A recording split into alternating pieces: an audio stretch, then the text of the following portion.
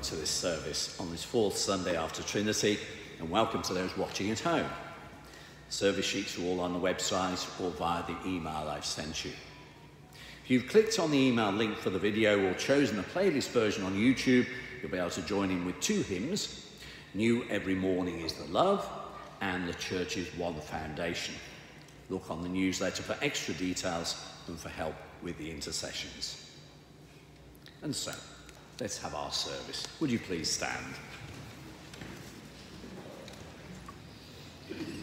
We meet in the name of the Father, and of the Son, and of the Holy Spirit.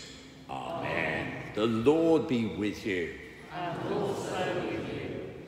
Almighty God, to whom all hearts are open, all desires known, and from whom no secrets are hidden, cleanse the thoughts of our hearts by the inspiration of your Holy Spirit, that we may perfectly love you and worthily magnify your holy name. Through Christ our Lord. Amen. Knowing that we are uniquely loved by our Almighty Father, we confess our sins in penitence and faith, saying together, Almighty God, our Heavenly Father, we have sinned against you and against our neighbour in thought and word and deed, through negligence, through weakness, through our own deliberate fault. We are truly sorry and repent of all our sins. For the sake of your Son, Jesus Christ, who died for us, forgive us all that is past, and grant that we may serve you in newness of life, to the glory of your name. Amen. Almighty God, who forgives all who truly repent, have mercy upon you, pardon and deliver you from all your sins, confirm and strengthen you in all goodness, and keep you in life eternal, through Jesus Christ our Lord. Amen. Glory to God in the highest, and peace to his people on earth. Lord God, Heavenly King, Almighty God and Father, we worship you, we give you thanks, we praise you for your glory. Lord Jesus Christ, only Son of the Father, Lord God, Lamb of God, you take away the sin of the world, have mercy on us.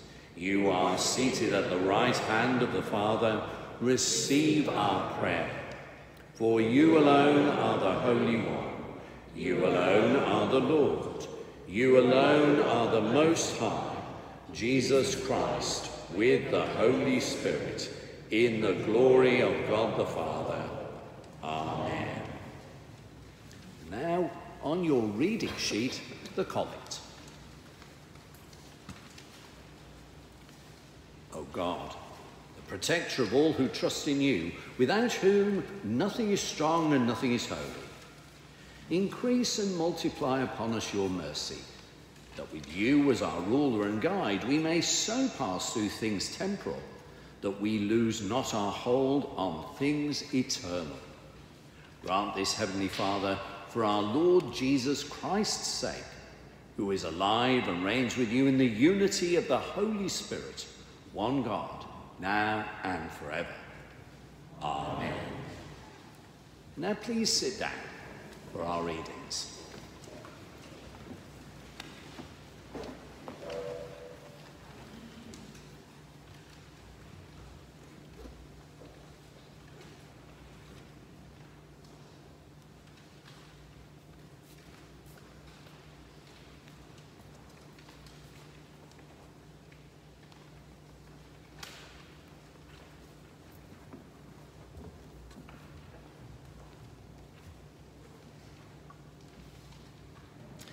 A reading from the Book of Lamentations. The steadfast love of the Lord never ceases. His mercies never come to an end. They are new every morning. Great is your faithfulness. The Lord is my portion, says my soul. Therefore I will hope in him. The Lord is good to those who wait for him, to the soul that seeks him. It is good that one should wait quietly for the salvation of the Lord. It is good for one to bear the yoke in youth, to sit alone in silence when the Lord has imposed it, to put one's mouth to the dust. There may yet be hope. To give one's cheek to the smiter and be filled with insults. For the Lord will not reject forever. Although he causes grief, he will have compassion according to the abundance of his steadfast love. For he does not willingly afflict or grieve anyone. This is the word of the Lord. Thanks be to God.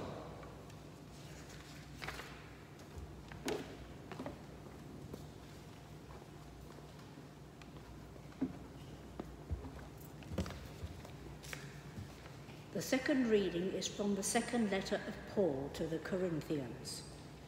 You excel in everything, in faith, in speech, in knowledge, in utmost eagerness, and in our love for you. So we want you to excel also in this generous undertaking. I do not say this as a command, but I am testing the genuineness of your love against the earnestness of others. For you know the generous act of our Lord Jesus Christ, that though he was rich, yet for your sakes he became poor, so that by his poverty you might become rich. And in this matter I am giving my advice. It is appropriate for you, who began last year, not only to do something, but even to desire to do something. Now finish doing it, so that your eagerness may be matched by completing it according to your means. For if the eagerness is there, the gift is acceptable according to what one has, not according to what one does not have.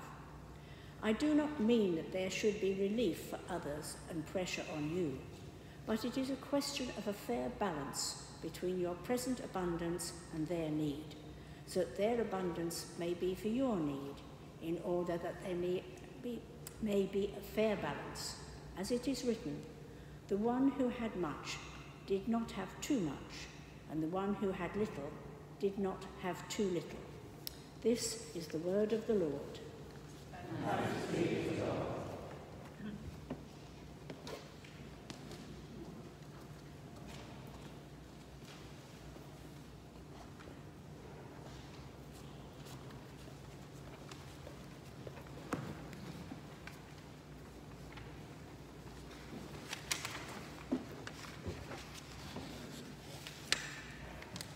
And so we stand for the gospel.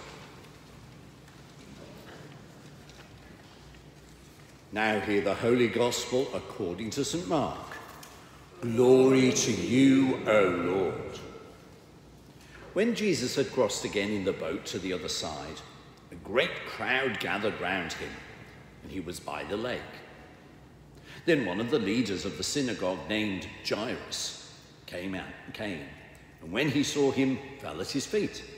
And he begged him repeatedly, "My little daughter is at the point of death. Come and lay your hands on her, so that she may be made well and live." So he went with him. And a large crowd followed him and pressed in on him. Now there was a woman who had been suffering from hemorrhages for 12 years. She had endured much under many physicians, and had spent all that she had. And she was no better, but rather grew worse. She'd heard about Jesus and came up behind him in the crowd and touched his cloak, for she said, "If I but touch his clothes, I will be made well." Immediately, her hemorrhage stopped, and she felt in her body that she was healed of a disease. Immediately, aware that power had gone forth from him, Jesus turned about in the crowd and said, "Who touched my clothes?" His disciples said to him, "You see the crowd pressing in on you. How can you say, 'Who touched my clothes?'" He looked all round to see who'd done it. But the woman, knowing what had happened to her, came in fear and trembling, fell down before him, and told him the whole truth. He said to her, "Daughter, your faith has made you well. Go in peace and be healed of your disease." While he was still speaking, some people came from the leader's house to say, "Your daughter is dead. Why trouble the teacher any further?" But overhearing what they said, Jesus said to the leader of the synagogue, "Do not fear, only believe." He allowed no one to follow him except Peter, James, and John, the brother of James. When they came to the house of the leader of the synagogue, he saw a commotion, people weeping and wailing loudly. When he had entered, he said to them, "Why do you make a commotion and weep? The child is not dead, but sleeping." And they laughed at him. Then he put them all outside, and he took the child's father and mother and those who were with him and went in to where the child was. He took her by the hand and said to her, "Talitha kum," which means, "Little girl, get up." And immediately the girl got up and began to walk about. She was 12 years of age. At this, they were overcome with amazement. He strictly ordered them that no one should know this, and told them to give her something to eat. This is the gospel of the Lord. Praise to you, O Christ. So may I speak in the name of the Father, and of the Son, and of the Holy Spirit. Amen. Please sit down. Do you get distracted?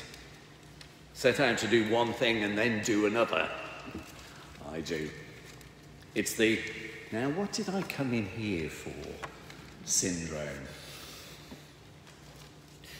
One way round this, of course, is to make lists, prioritising the most important thing first, perhaps the most important person to see first. Now, Jesus' life must have been full of distractions, and you would have thought what he would have prioritised would have been the most important of purposes and the most important of people.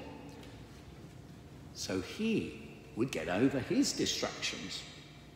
But Jesus is up for distractions, counting everyone worthy, and every purpose as worthy too. This is shown in today's gospel. Everyone was and is important to Jesus. Surrounded by a great crowd, Jesus was being pulled this way and that. Everyone was vying for his focus.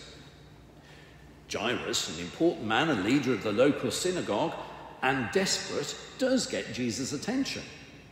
Jairus' daughter is dying. "Come, Jesus, lay your hands on her and heal her."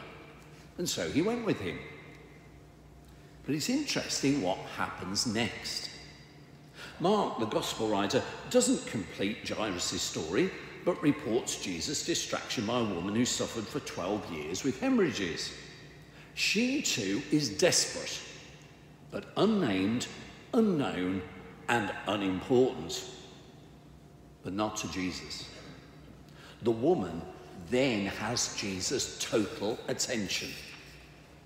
And Mark takes twice as long to dwell on her plight and story than Jairus's.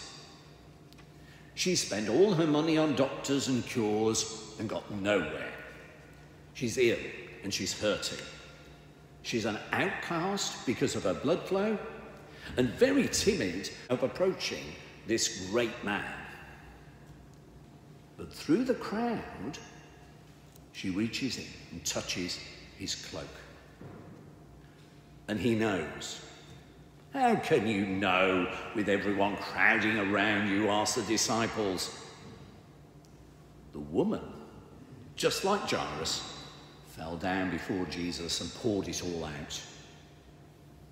Jesus' response in loving word and deed is to heal her, saying, "Daughter, your faith has made you well. Go in peace, be healed." So, we come to Jairus, part 2. At the same time comes the message that Jairus' daughter has died.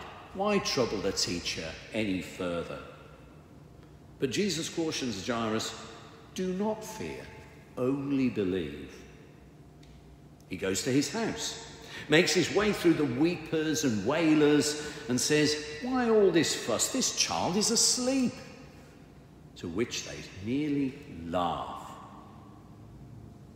Jesus shuts them all out and just takes Jairus and his wife, mum and dad, to their daughter, together with Peter, James and John. And taking her hand, says, little girl, get up. And she immediately does so. And Jesus tells mum and dad, give her something to eat. Jesus cares about everyone, has no favourites. Important to the world or not, everyone is important to Jesus. And this is as true today as it was then. Your problems are as important to Jesus as the next person's. So bring them to him. Yes, remember the so-called greater good. Do remember them in your prayers. But remember everyone you care about. Everyone you hear about, perhaps in the news, in your prayers too. Count all as equal in the sight of God. Because that's what he does. Amen.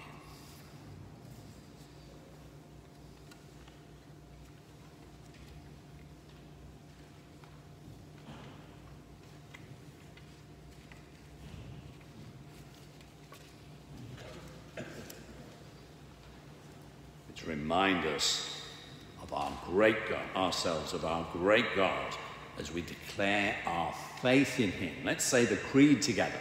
Please stand.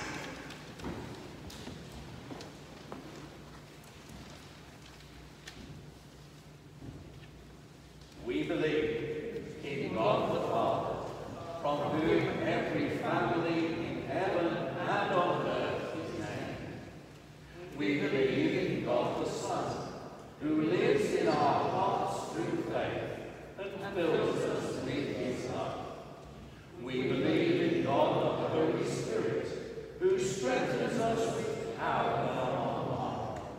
We believe in one God, Father, Son, and Holy Spirit. Amen. Now, let us pray.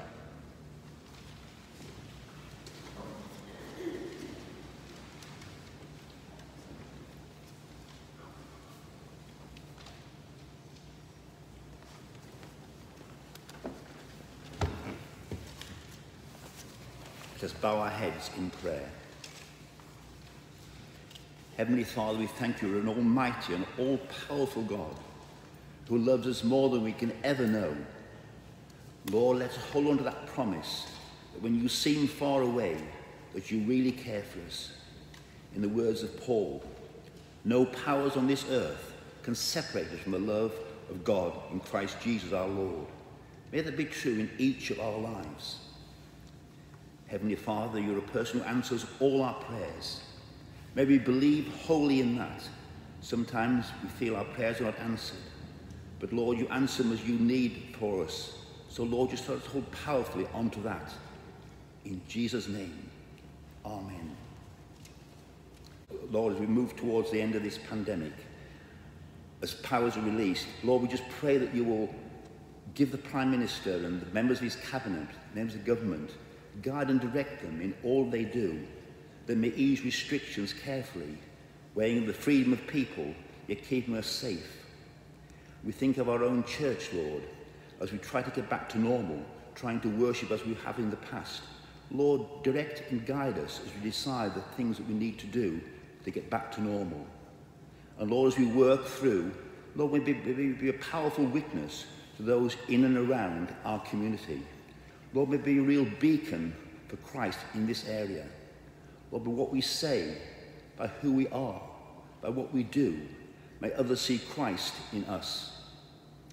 Lord, we pray for our local hospitals. We thank you for the vaccination program. for the many millions of people who have been vaccinated, and as we push this pandemic further and further away.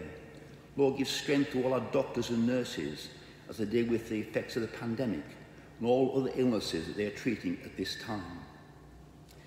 Lord, we remember that we have the great freedom to worship you in complete freedom. But there are many areas of this world, many people live under people of other faiths, in totalitarian regimes, in dictatorships, who have no freedom to worship you. So, Lord, we just lift each and every one of those into your hands. Lord, they suffer through loss of homes, loss of families, even death and persecution. Lord, their faith continues to remain strong. Lord, may we know something of that faith in our lives at this time. Lord, we pray especially for the wider world, for the many problems in this wider world. We think especially of the Miami and the flats that collapsed in Miami. We think of in Canada, those affected by the child grave scandal.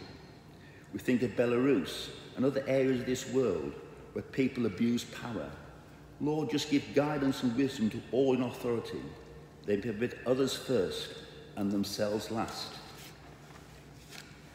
Heavenly Father, you had great compassion on all those who are sick or in need, and at times brought to your knees in tears for those who are in desperate need. So remember those who are ill at this time. Heavenly Father, we lift each and every one into your hands. May you just surround them with your love and your peace at this time. We just lift them into our Heavenly Father's presence. We lay his healing hands upon them. And Heavenly Father, we thank you for those who have died recently and in the past. We thank you for their lives and what they have meant to each and every one of us. Just lifting up into our Heavenly Father's presence. Merciful Father, accept these prayers for the sake of your Son, our Saviour, Jesus Christ. Amen.